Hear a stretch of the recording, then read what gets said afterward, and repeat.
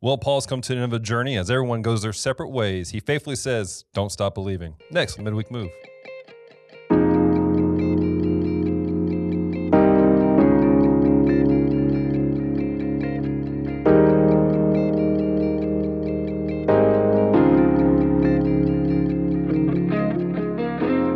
Hello and welcome to the Midweek Move, the podcast where we're going through the scriptures line by line, verse by verse to discover its context, its meaning, and practical application. I'm Dallas. I'm so glad you guys have joined us. We're watching us on YouTube, Facebook, Spotify, however you found us. Hey, thank you for being part of our community. And today, ladies and gentlemen, we are ending a fantastic journey through the book of Acts. And with us at the ending is the one who was with us at the beginning, Pastor Scott. How are you, sir? I'm good. Acts 28. What? We are 28 chapters of the Bible. When we started this journey, the Midweek Move, we were like, man, when we started this journey, we weren't doing anything on campus in the middle of the week. Right. Like, I'm just like, and what we came to was like, man, we need to provide something. There needs to be something in the midweek that people can make a move, they can grow, they can learn, all those things that we talk about. Yeah. And in the midst of this, we've started doing things on campus on Wednesdays again, and yet we're still putting this stuff out. And it's been a crazy journey. Man, we've had people from, we've had guests from Virginia. We've had guests from Texas. We've had guests from Georgia. We've had guests from anywhere else? I think those are the main places that we've had. Yeah, that's it. That's basically it. Yeah, so we've had different guests from right here in Louisiana. Right. And so we've had all manner of people, ages, backgrounds, cultures. We've had so many different. The thing I love about it is we've had so many different viewpoints that have been able to be spoken in these midweek moves. Not just one segment of, 53 years old, Scott's the only one that's going to be talking about this, right? And so we've had all these different viewpoints, but what I love about it is every viewpoint didn't go to opinion. Every viewpoint went back to Scripture. Exactly. Which is exactly what we've been talking about. No agenda, no theological background that's being pushed. It's like, what does the Word of God actually say in and context? Not dropping the hammer on somebody if it's like, oh, that may be a different viewpoint or something. It's like, okay, if it's not in this chapter right here, then where is it in the rest of the Word of God? And let's reference that and walk through that. And so that's the thing I really loved about this is there's no added pressure. It's just people having a conversation about the Word of God, reading the Word of God, having a conversation about it. Right. And I love the fact that in the things that aren't absolutes, we have said that. Yeah. We've said, hey, there are some theologians that think this and some that think this because of this. Right. Here's where we kind of land on it in our thinking, but it's not necessarily an absolute. Right. So we're not going to argue over that. We're not going to stress over that. Right. But here's what we can learn in it. Right. And that's what I really have loved is even the things that are just opinions that we can look in a historical context, we have landed in this place of here's how we can grow in this. Here's what we can learn from this. Yeah. Not just that, like it's been really deep stuff. I was talking with one of our listeners the other day, and he said, when I do a Bible study, typically I feel like I'm just, here's a small meal that I've nuked in the microwave. You guys are like, here's some prime rib with some truffle shavings on it. And he goes, some of these chapters I think has been like one of those places you go, you get a 7-course meal and you don't know what you're getting. It's like, it's fresh every day, right? But it's like they bring one thing to you and they give you this platter and there's 3 different things that you can choose from. And then they bring another platter and there's 4 different things. Some of these chapters have been like that. Right. It's been like we could have taken 5 verses from some of these chapters and done weeks of a podcast. But yet we've stuck to our original vision, which was like, hey, we're going to take this one chapter a week. But what I love is it's been manageable. It's been bite-sized. It's been understandable. It's not like you have to have a theological degree to listen to our podcast. People are growing and learning some deep things. Now, Dallas, I also know, let's do a quick promo for some things that we're looking at in the next few weeks in our midweek move. So tell the people kind of what our thought process is in the next couple of weeks with our midweek move. So for the next couple of weeks, we're making a transition, and we want to do kind of a Q&A style conversation. And so what we're asking you guys to do is over the next week, send in some questions about the Bible, questions about things that we've talked about in the book of Acts. What do we think about certain theological point of views, scriptures, whatever. Let us know. Send them in. in, and we're going to base our show for the next couple of weeks around these questions, answering what you guys want to know as we kind of retool and set up for the next segment of this journey that we're going to be doing, which is going to be really special and done a little bit differently throughout the summer months. Yeah, it's going to have a little bit different look. It's going to have a little bit different feel. We're still going to be going through the Bible. We're still going to be line by line, context, growing, all those things. It's going to have a little bit of different look to it. Right. And the style will change just a little bit. But I'm super excited about it, about how it all fleshes out and what it ends up looking like. But again, sending those questions, are we doing that to Media Hub? Media Hub, or you can message us through our Facebook page, Midweek Move, and we'll get those. And Media Hub at thpshreveport.com. Put that out there. There will be a link in the show notes below for you guys to check that out. And reach out to us and let us know your thoughts and questions. And listen, don't put it off for like a week or so. Yeah. Like even as you're listening to this or watching this or whatever, just, if you're not watching this, just put it on pause for a second, write out a question that you have and immediately send that to us because we want to get those within the next week. We want to break them down. We want to spend a couple of weeks on, like, if we've got 10 to 15 questions, we want to break that down to like 3 weeks or 4 weeks or something like that, so that we're dealing with questions every single week. A conversation based around those questions around the Bible. Right. Not just that. If you're watching this on Facebook or YouTube, leave it in the comment section right now. Like if you're like, I have a question, boom, type it out. Something we say today, type it out. Let us know. It helps the algorithm with the analytics, but also it's just an right now action for you. So that's good. You ready? I'm ready. I can't believe that we almost feel like we're like, that this is so sweet. We're holding off on going into this, but let's hit this. Let's go. We're inching towards it, right? All right. Acts chapter 28. Where we left off last week was the shipwreck, on Malta. And God, through the midst of this tragedy, God has fulfilled his promise to Paul that nobody would die. Some of them are just simply on pieces of the ship, then they're floating to shore. Right. And that's kind of where we find ourselves now. So it says, now when they had escaped, now they're not escaping captors or anything else, escaping the shipwreck. So now when they escaped, they then found that the island was called Malta. So they didn't even really know where they were. Right.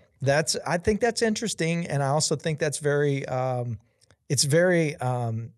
important to the storyline here, that we understand that as they're journeying through this and the ship's coming apart, they don't know where they end up. Right. Because what we read beforehand was it was dark.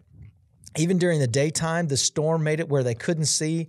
It made their navigation almost impossible. And what we found in one chapter was the helmsman didn't even know where they were because the storm was raging. Right. And so they were off course. They didn't know where they were going to end up. So they're just now realizing that, this is the island called Malta. Right. Verse 2, and the natives showed us unusual kindness, giving the connotation that these natives may have leaned more toward the violent side to strangers. Right. Or the more defensive posture. Yeah. Showed us unusual kindness, for they kindled a fire and made us all welcome because of the rain that was falling and because of the cold. So even though the shipwreck's over, it's cold, because we do know this, historically, it is winter time. Right. So it's cold, it's raining, so they are out of the water, they're off pieces of the ship, but it's cold and it's raining. It's still nasty. Right. But when Paul had gathered a bundle of sticks and laid them on the fire, I want to stop right there for a second, because you and I both had similar thoughts about this. Exactly. Why is this, this isn't even a full sentence, but why is this part of this passage, why is this super interesting? It's interesting because we have Paul, who is a captive. A shipwreck captive. A captive who, a couple hours beforehand was told, hey, we're going to go ahead and kill all these prisoners. That way we don't have to worry about the consequences. And he was just barely saved by the men in charge.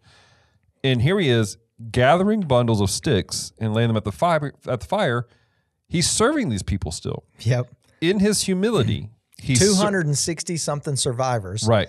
And the only one that is serving is Paul. Right. Now, the natives have served them. Right. But in the midst of all that, it's almost like Paul is going, well, wait a second. I'm not just going to sit here and let them serve me. Right. I want to be a part of this. And to me, I think that is almost a part of the natives receiving them is something even like this, like the spirit of Paul disarming whatever that defense mode would be of the natives. Absolutely. Not just that, this is a fantastic example of what I consider biblical leadership. This is the Apostle Paul, and he's serving. He's not going, well, I'm going to take advantage of them just thinking of me as a slave, and I'm just going to hang back here. He's serving these people. He's taking care of things. He's working hard. Because it doesn't say that he was forced to serve as a prisoner. There's nothing in here that says that. It says he goes, almost an intentional, I'm going to go and gather a bundle of sticks and lay them on the fire. Right. And so, again, I think this is biblical leadership. We as people in leadership, we need to be serving people. We've talked about this before, maybe not on this podcast, but we just, here at the church, just because we have a title, that does not dictate our responsibility. Right. We're responsible for certain things, sure, but if something needs to take place, we take place. I'll never forget this. I tell people this often. Years ago, it was before service, and we just had a massive windstorm, and our parking lot was covered in leaves. And before service, you're out there with a leaf blower, walk around with one of our guys, and you're just blowing off the parking lot so people can see the parking spaces. We're just certain. Why is the pastor out there doing that? Because he saw it and he got to it before anybody else. Yeah. That's how we do things. That's how leaders should do things. Is and I had keys to the shed. And you had keys to the shed. That too. But we're just taking care of what needs to be taken care of. That's right. Yeah. And I love the fact that it says that the natives kindled a fire. Kindling. But Paul is bringing a bundle of sticks. Like he's doing the heavy lifting in this thing. And then it says, okay, so here's his takeaway for serving. Here's his reward for serving. A viper came out because of the heat and fastened on his hand. So when the natives saw the creature hanging from his hand, they said to one another, no doubt this man is a murderer whom, though he has escaped the sea, yet justice does not allow to live. Man, the natives didn't even realize it, but they were functioning in a lot of times what was a religious spirit that was on the Pharisees that even dealt with Paul, which was if something bad was happening to you, it was because of your sin. Right. If something bad was happening to you, it was because you did something wrong, which Paul had already dealt with that with the religious crowd. He's like, no, that's not it at all. Exactly. Doesn't mean that doesn't happen, but bad things happen. Right. Like God has already prophesied to Paul, but Paul's been through a shipwreck. Yeah. Like he's been through a traumatic experience, yet he's still blessed by God. Right. And so when these natives see it, it's almost like, oh, this guy's evil. He's a murderer because this is happening to him. And then it goes on to say, but he shook off the creature into the fire and suffered no harm. Now, we don't know if he's just like, it's okay. Right. Or if he was yelling and then he just threw it off. We don't know. But what it does seem to connotate is he doesn't make a big deal about it. Right. So many times when things happen to us, even as believers, I think we make such a big deal about it because we're trying to get more attention for ourselves than we are really glory to God. That's a whole conversation. Who are you pointing to? Yeah, right. So, however, they were expecting that he would swell up or suddenly fall down dead. But after they had looked for a long time and saw no harm come to him, they changed their minds and said that he was a god.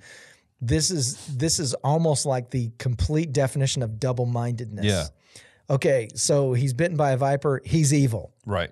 Oh, nothing happened to him. He's a god. Right. So it's like there's no middle ground for these guys. There's no middle ground. But that tells us a little bit about these natives and the fact that they were completely isolated from civilized society, quote unquote civilized society, because of this belief system. Right.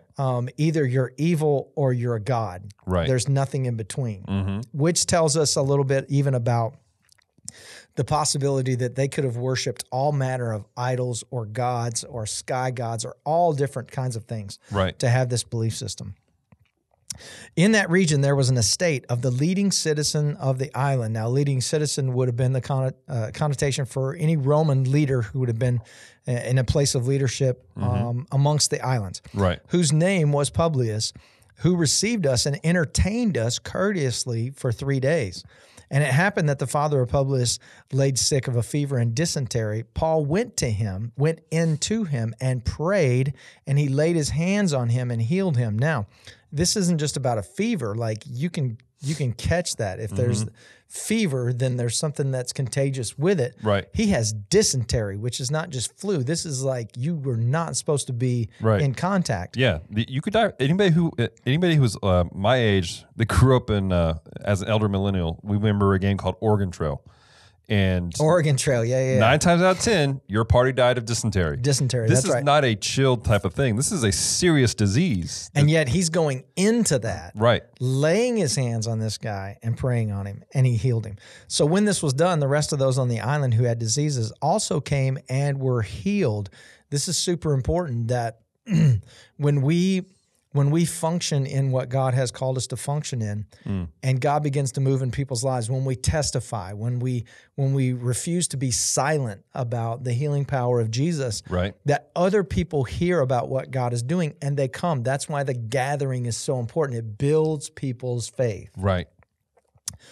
They also honored us in many ways, and when we departed, they provided such things as were necessary. So basically, they are restocking everything that they lost in the shipwreck. Right. I want to point out the fact, though, that like this is on the back end of a miracle, them surviving everything. Paul is on his way to Rome, and we're about to hit that he's accomplishing what God has for him.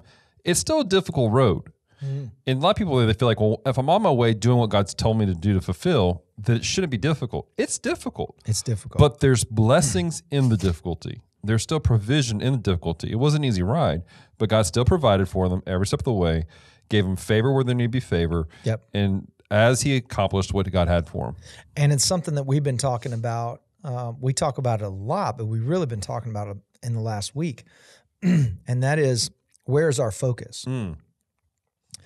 Because even this morning in our staff meeting, I was talking about something that I'm learning right now in this season of my life. And that is, when my focus is on my pain, then my response is dictated by my pain. Right. So whoever's connected to me or whatever's around me, if my lens is through my pain, my response to them, they're going to feel my pain. Right. Like I'm almost putting that on them. Paul is refusing to do that. It's hard. Things have been hard. They're cold. They have to be hurting physically. Right. Because they were in a shipwreck, not just capsized. Right. It was because there's a difference in capsized and shipwrecked. There was pain involved in all this. There had to be physical. He's been bitten by a viper. Yes, there was healing in it, but that was pain. And yet in every single instance, he refuses his lens to be the pain. His focus is Jesus. Right. It goes back to what he's already told them.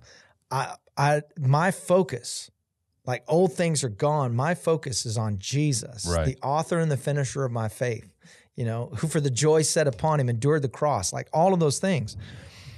So verse 11, after 3 months, so they've been there 3 months. Why is that important? Well, they needed to rest. They needed to gain their strength, but also it's winter. Right. So they needed winter to end so they didn't go into another shipwreck. After 3 months, we sailed an Alexandrian ship whose figurehead was the twin brothers, which had wintered at the island. And landing at Syracuse. Now, those of you that thought Syracuse was just a town in New York or a basketball team or a football team, that would not be the case. We see the origins of Syracuse. And landing at Syracuse, we stayed there 3 days. Why is Syracuse important? Because it was a major capital city of the island of Sicily. It was known in the ancient world as a capital city, a main thoroughfare.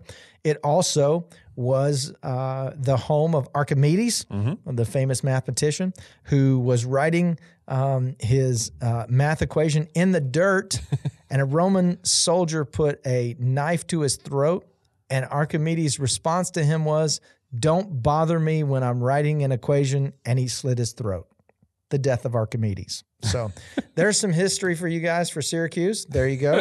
If you never thought that Archimedes could be brought into a biblical context, we have just destroyed that narrative for you. Ladies and gentlemen, welcome to the Midweek Move.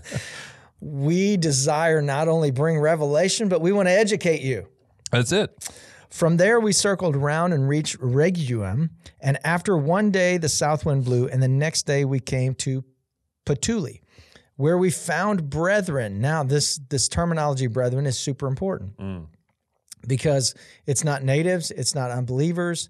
There are believers that they are coming into contact as they're going from island to island. Why is this so important that we know this, Dallas? that there are brethren here. Yeah. Because this kind of gives us a feel for what's happening. Paul's message is getting out in a variety of ways.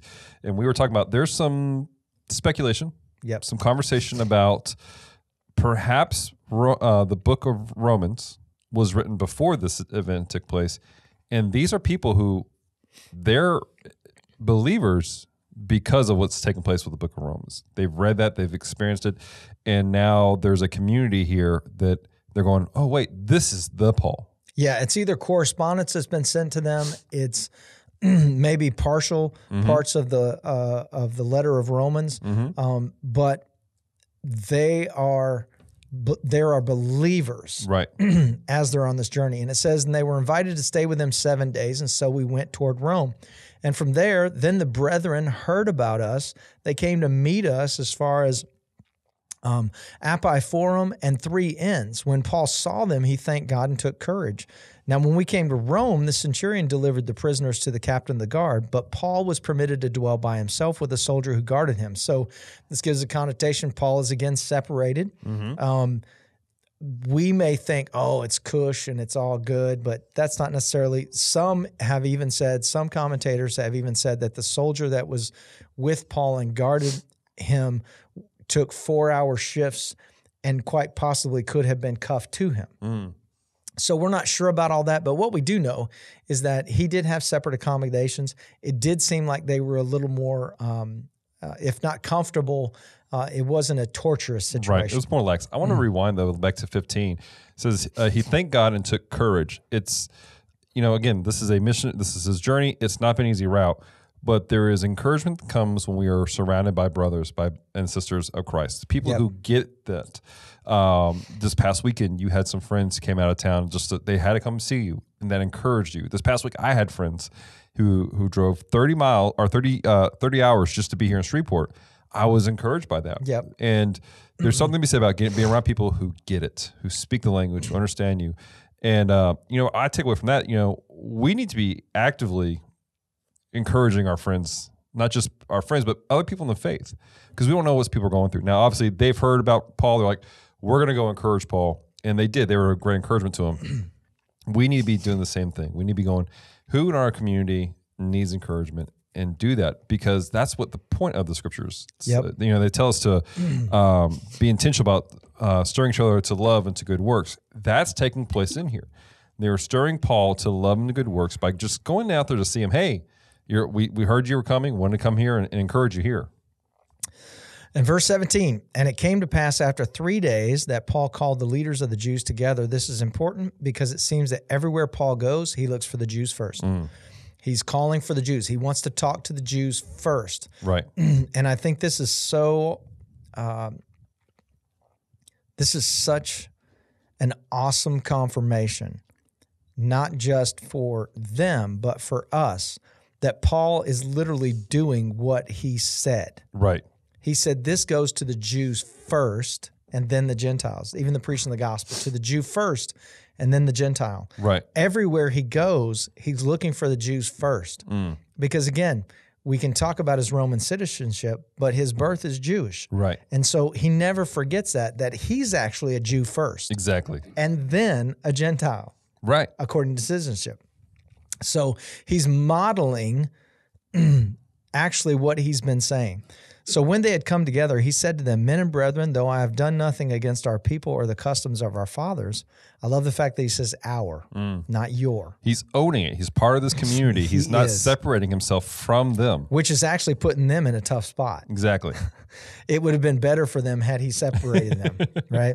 Yet I was delivered as a prisoner from Jerusalem into the hands of the Romans, who, when they had examined me, wanted to let me go because there was no cause for putting me to death.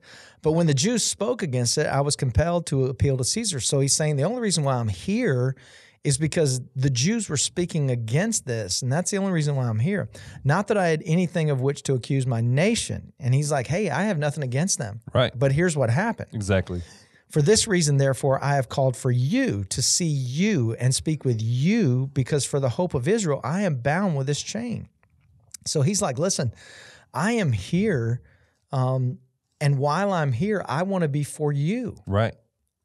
So then it says to them, We neither received, this is what they say to him, we neither received letters from Judea concerning you, nor have any of the brethren who came reported or spoken any evil of you. So it wasn't that, to me, it is the Jews in Jerusalem and everywhere after that have washed their hands of Paul. He's not our issue anymore, and we don't even care to send any correspondence to Rome to the Jewish brethren to even let them know. Right. Because he's not our responsibility anymore. Right. It almost goes back to the way that Felix dealt with Paul. Yeah. He's not right. Let me pass him off to somebody else. Right. So that, and what we know is if it was that big of a deal, the Jews in Jerusalem would have sent correspondence to Rome. Right. This guy's coming. He's bad news. Right. He's going to stir some stuff up. He's going to try to get you to believe about this sect, right, the way of right, which it's called.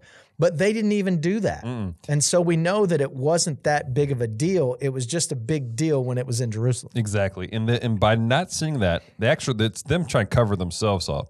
Like, well, we didn't cast any false accusations, which is an offense, right, of its own. And so he's like, look, I'm just here with you guys. You guys see I've done nothing wrong. I'm clear in the Roman eyes, and by all rights, I'm clear in the Jewish eyes. And these Jewish guys are like, yeah, we really don't know why you're here. We don't know. And then they say in verse 22, but we desire to hear from you what you think, for concerning the sect, we know that it is spoken against everywhere. So they have heard of the way. They have heard of those that are followers of Jesus. They have heard about that. Mm-hmm. So when they had appointed him a day, they've given him a day. Mm-hmm. You have one day, all right? Many came to him at his lodging, to whom he explained and solemnly testified of the kingdom of God. So he's not just giving them some overview. He's dealing with the kingdom of God. Right. Persuading them concerning Jesus from both the law of Moses and the prophets from morning till evening. So he's taking advantage of his day. Yeah, and he's taking them all the way back to the basis of their belief, all back to the law of Moses, which we know is starting in Genesis, the Pentateuch, all the way through the prophets. This is something that they know intimately. He's using the law. He's using everything they understand. And this is predicated, like, this is a common tactic he had with everyone. He goes to what people knows. When he's with the Gentiles, he speaks to them from where they understand things and brings them to who Jesus is. And he's not talking an opinion. He's trying to deal with the absolutes of the law. Exactly. And so with these guys, he's going, hey, here's Jesus in the Old Testament. Here's Jesus in the prophets. Look how this all points and where Jesus has intersected all these moments. Yep. Verse 24, and some were persuaded by the things which were spoken, and some disbelieved.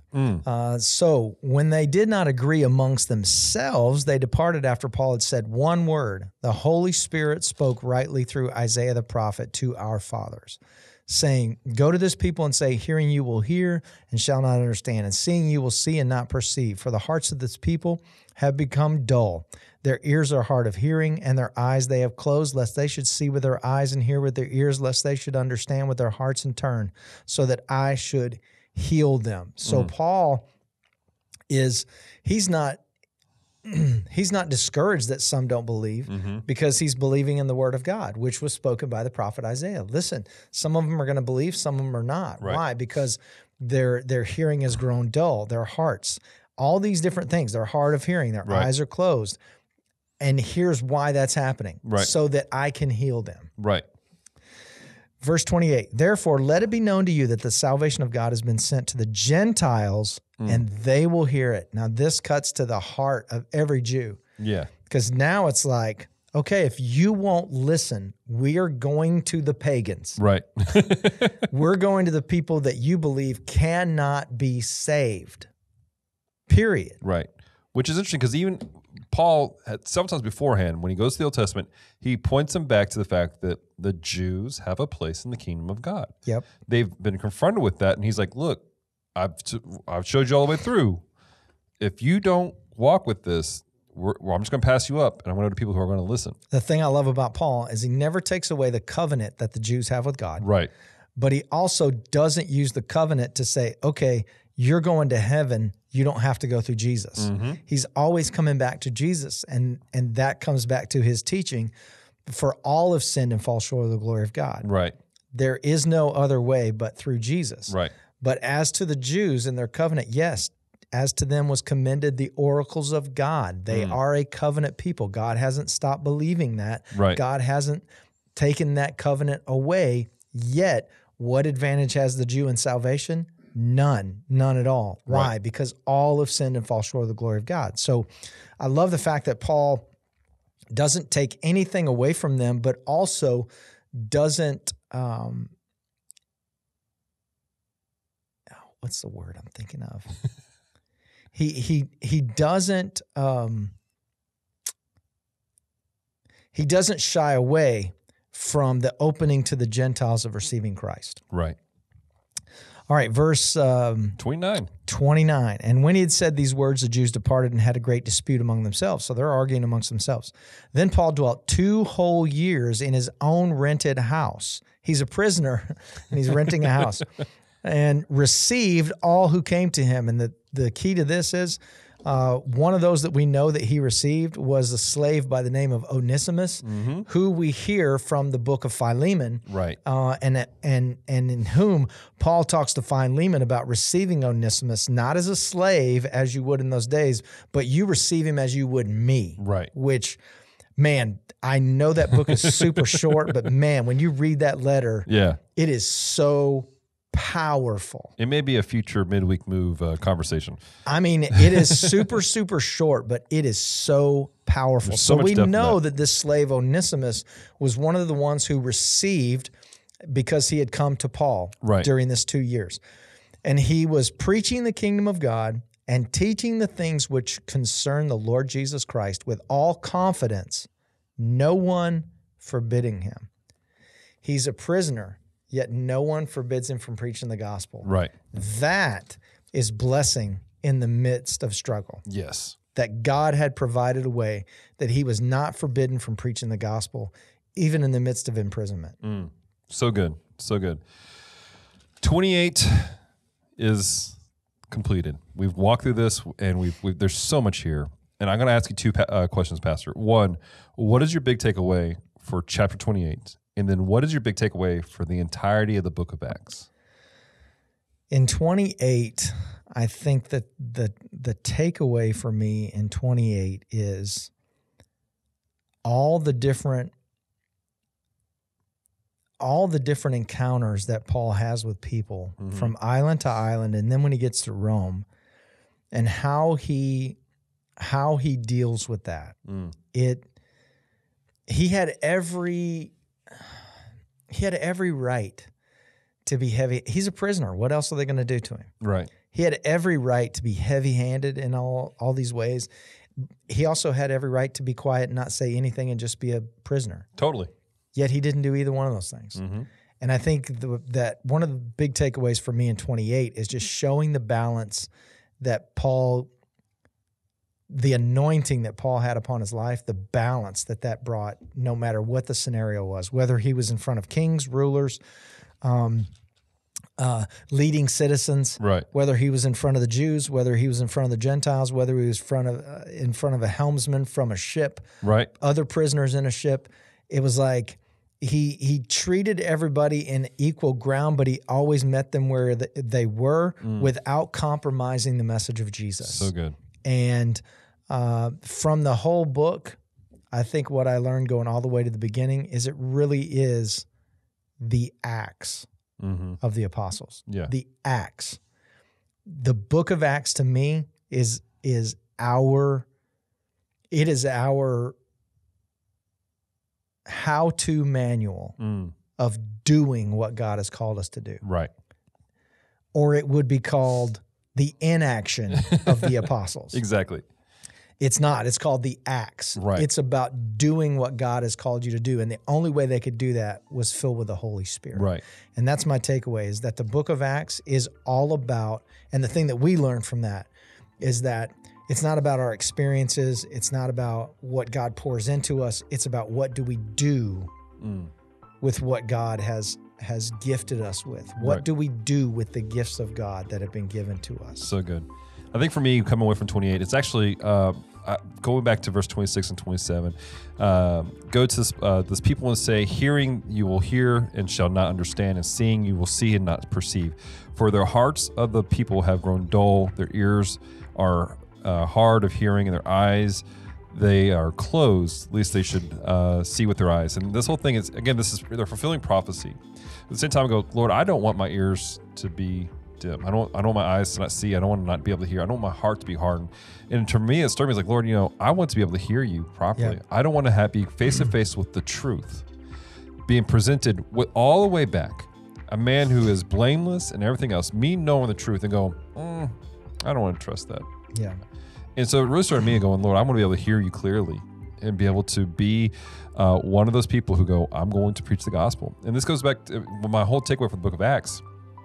We've seen this is the early church, and this is how we started as a movement, the way, if you will. And with that, with this whole passion that's been played out, what we see is that they worked with confidence and boldness, but with humility and with the power of the Holy Spirit. And I think that's my big takeaway is for me as a believer, I need to have the boldness to preach the gospel. Unashamed. I need to have the confidence that only comes from knowing what this word says and the empowerment of the Holy Spirit, but walk with humility to serve people and let people know who God really is. And I think the great takeaway for all of us from Acts, you can find it in Acts chapter 2. What did they do after this amazing outpouring of the Holy Spirit? And they continued. In the apostles' doctrine, in teaching, in fellowship, the breaking of bread, and prayers. Yeah. Like, okay, what do? We continue. Right. We don't stop. When we fall down, what do? We continue in the Word of God, in the fellowship, in the breaking of bread, in prayers. Man, what do we do? And they continued. And you brought up a great point, Dallas. This is how the church started. Mm-hmm. But I think that maybe in our current culture, we've gone so far away from this. Mm. And that's part of the reasons why we don't see as many of the acts, because we have strayed so far. So good.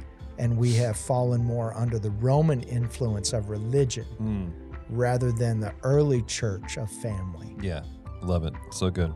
Well, guys, we want to hear from you. What's your takeaway from the book of Acts? What's your takeaway from Acts 28? Reach out to us, mediahub@threeport.com. If you have questions, leave a comment down below and let us know what your questions are. We're going to answer those over the next couple of weeks. Email us, mediahub@treeport.com.